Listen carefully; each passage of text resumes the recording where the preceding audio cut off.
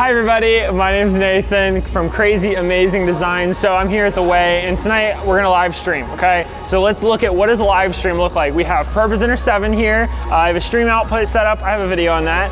I have OBS set up right here. So let's go through the steps of what it takes to live stream and create a stream of a night like tonight. We've got like 22 minutes, so we need to get this live stream up and running.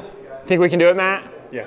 Okay, let's do it. Okay, so here we are in OBS. Hey, welcome to the studio. I have some thoughts for you. This MacBook Air running OBS is what I'm using as my streaming encoder for today. For a few reasons, I want to test this UltraStudio Recorder 3G and see how this computer does with its M2 chip as an encoder. So when setting up a live stream, the cheapest solution is to use a computer as an encoder. However, if you are serious about streaming and the budget allows, dedicated encoders from Resi or Boxcast are absolutely the best solutions. The sole purpose of these devices is to receive an input signal and push that signal to the internet. Inside of OBS here, I have our main output set up. The first thing we need is video. So I've got my Blackmagic Recorder 3G here connected, and I've got an SDI link coming in from the camera that we're using, and then I've got a USB-C connection happening going into the computer. So just go and create a source, right? A Blackmagic source is when you have the software installed for the Recorder 3G. You can see a source on here, so this is the software. I recently did a video talking about the UltraStudio Monitor 3G, which is an HDMI/SDI output device. The Monitor 3G is for video output, the Recorder 3G is for video input, but the software is the same, and to set up the process is the exact same to make it work. It's a great tool to have in your kit. Click on the card in this video to watch that video and see how this device works. So we've got our source, the Blackmagic 3G. I've also got an NDI source. This is coming from the ProPresenter machine here, streaming over the networks. This computer running OBS or Open Broadcast software is currently connected via Ethernet to the building's network. The ProPresenter machine is on Wi-Fi, so I only had one Ethernet connection, so I decided that the streaming plus receiving NDI would take more bandwidth than just pushing NDI lyrics to the OBS streaming computer. So now I've got graphics, and I've got my video, and I've got my audio coming in from the camera. Well, that's pretty simple. We're gonna have to look at that camera because there's some crazy stuff happening there.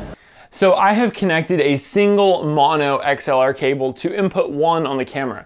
This is the feed coming from the audio console at front of house. Then audio is coming out of the camera through the SDI cable from the camera and into OBS. The OBS audio mixer is where you can monitor the different audio input sources. So Blackmagic device is where my audio is coming from. I need to make sure OBS knows that this is a mono signal. So it's not stereo where there's a left and right, but it's just a mono, so it's just one side. Because when audio comes from the camera, only the left channel is the audio input. The right channel is audio from the camera's microphone, just so that I have it recorded to the SD card. So in OBS, click the 3 dots, then Advanced Audio Properties, then under Blackmagic Device, set it to mono and adjust the balance so that the direction the audio is coming from is the proper side, so the left or right. So the audio is coming in from there, and it's going to be in this little feeder right there. Let's go over to ProPresenter. So here is ProPresenter. This is running graphics for the side projectors. I've got my main output, my stream output, and my stage display output here in this little multi-view setup. So I actually have another video in this kind of streaming with ProPresenter 7 series that I went through and talked about how to set up sermon notes. A great tips and tricks for how to set up sermon notes and how to get a stream layer built inside of ProPresenter so that everybody can see what they need to see. So here at the Way, I'll just click on a song real quick. I don't think anyone's looking yet. Here's our song. There's the main out, the stream out, and then the slides come up. So we've got our lower third output, we've got our main output for the screens, and then we've got our stage display, obviously. And then the big deal about this stream output that we built for the Way is when I click on my sermon notes, it creates a main output and a scriptures output. And I'm using looks and macros, and we go into all that in that video. But now that I have this, I said in the beginning of that video that the goal has always been to live stream at the Way. We're not technically officially live streaming. I just kind of set up something for tonight to show how to do it, but this has been the goal of this. So what I'm doing here is I sent an NDI link from this over the network to OBS, and now we have graphics. So at the Way, we just use this one camera, and it's a Panasonic camera with an SDI connection on it. So I have an SDI cable running from here straight to the recorder 3G that's going into the MacBook.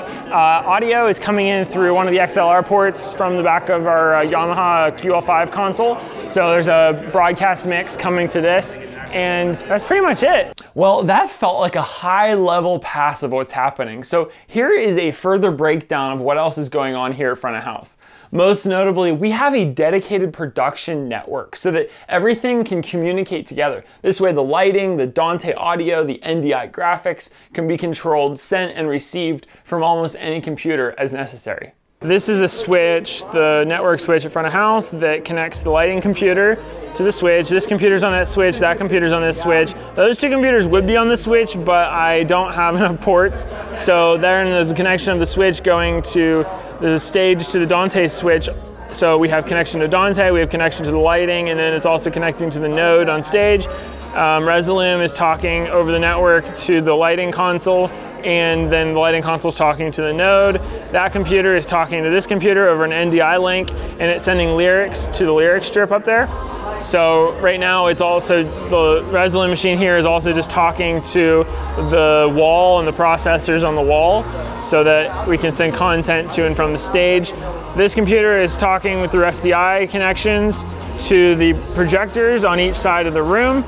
And this computer tonight I have set up as a live stream. Yep, that's the setup. And then we have audio over here. We have a Yamaha QL5 console for mixing the room at front of house. This console is connected directly to the Dante switch on stage. It's receiving stage inputs from Dante-enabled stage boxes and many channels of tracks from Ableton Live over Dante. We use an X32 console on stage to mix our in-ear monitors, so we're actually limited to 32 channels for our ears. With the P16s connected to the X32 for the band, we're also limited further to 16 channels to send audio to the band for their in-ears. So with the full band, realistically, the in-ears can't be assigned more than a stereo 2 inputs plus click plus cues for 4 total inputs on the P16s coming from tracks.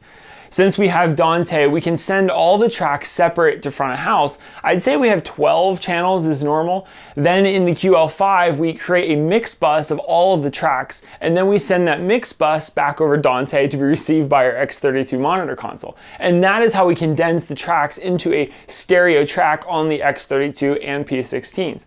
Some of the band's in-ear monitor mixes are the wireless packs that are fed directly from mix-bus outputs on the monitor console, and other band members are connected to the P16. And then I'm also, that's actually a really interesting thing to talk about. Time code. This is something I really want to go into, but unfortunately we have already spent too much time on this video. So check out my video where I look at how to send time code audio from Ableton Live over the Dante network to PurposeCenter 7, where I'm using it to trigger lighting slides. Thank you so much for watching this video. I hope you enjoyed the bits where I dove a little deeper and narrated portions of this video. See you next time. Bye.